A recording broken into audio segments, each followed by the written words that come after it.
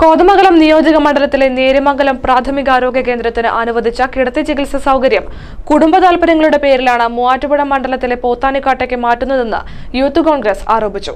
നേര്യമംഗലം ആശുപത്രിയോടുള്ള അവഗണന അവസാനിപ്പിക്കണമെന്നാവശ്യപ്പെട്ട് യൂത്ത് കോൺഗ്രസിന്റെ നേതൃത്വത്തിൽ മാർച്ചും ധർണയും നടത്തി.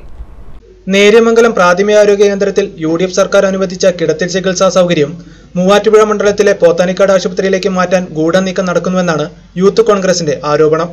MLAയുടെ കുടുംബ താൽപര്യമാണ് ഇതിന് പിന്നിൽ. നേര്യമംഗലം ആശുപത്രിയിലെ തസ്തികൾ വെട്ടിക്കുറിക്കുകയും ഒഴിച്ചിടുകയും ചെയ്തിരിക്കുകയാണെന്നും യൂത്ത് കോൺഗ്രസ് ആരോപിച്ചു. ഈ ആശുപത്രിയോടുള്ള അവഗണനയ്ക്കെതിരെ യൂത്ത് കോൺഗ്രസ് മണ്ഡലം കമ്മിറ്റിയുടെ നേതൃത്വത്തിൽ മാർച്ചും ധർണയും നടത്തി.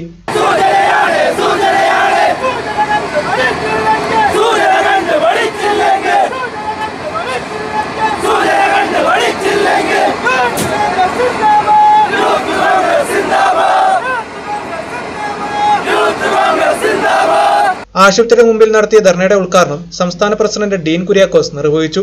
സംസ്ഥാന ആരോഗ്യവകുപ്പിന്റെ പ്രവർത്തനം ഏറ്റവും മോശമാണെന്ന് അദ്ദേഹം ആരോപിച്ചു. ആരോഗ്യവകുപ്പ് കഴിഞ്ഞ 1.5 വർഷക്കാലമായി ഈ സംസ്ഥാനത്ത് എന്താണ് ഈ ഗവൺമെന്റിന്റെ ആരോഗ്യവകുപ്പിന്റെ ഭാഗത്തു നിന്നും പൊതുജനാരോഗ്യം സംരക്ഷിക്കുന്നതിന് വേണ്ടി നിങ്ങൾ നടപ്പിലാക്കിയ നയങ്ങൾ ഞങ്ങൾ ചോദിക്കാൻ ആഗ്രഹിക്കുകയാണ്.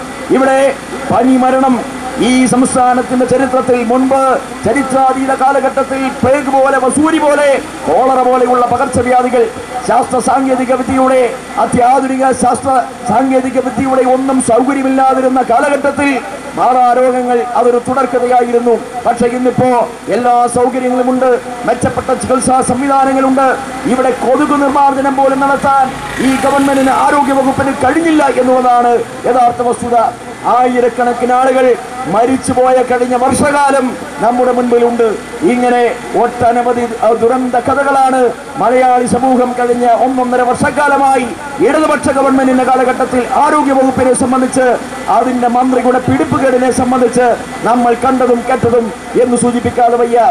മണ്ഡലം പ്രസിഡന്റ് ലിനോ തോമസ് അധ്യക്ഷത വഹിച്ചു. PP Uthuppan, PSM Sadiq, Soumya Sasi, KI Jacob, Saijan Chacko, Eldhose Keecheri, Shameer Panakkal, Beena Benny, AG Anoop, AJ Ulahannan, PMA Kareem, AC Rajasekharan, KN Nawaz എന്നിവർ പ്രസംഗിച്ചു. KCV news Neriamangalam.